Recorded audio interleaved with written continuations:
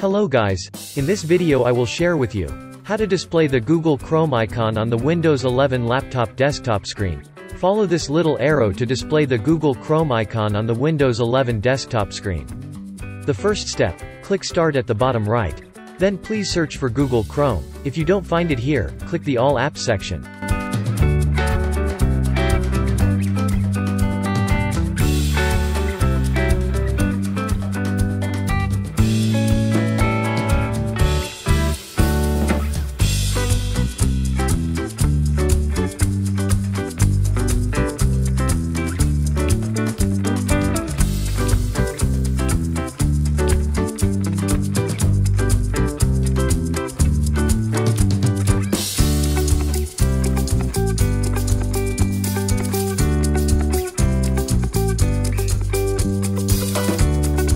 The final step, you click on the desktop, create shortcut.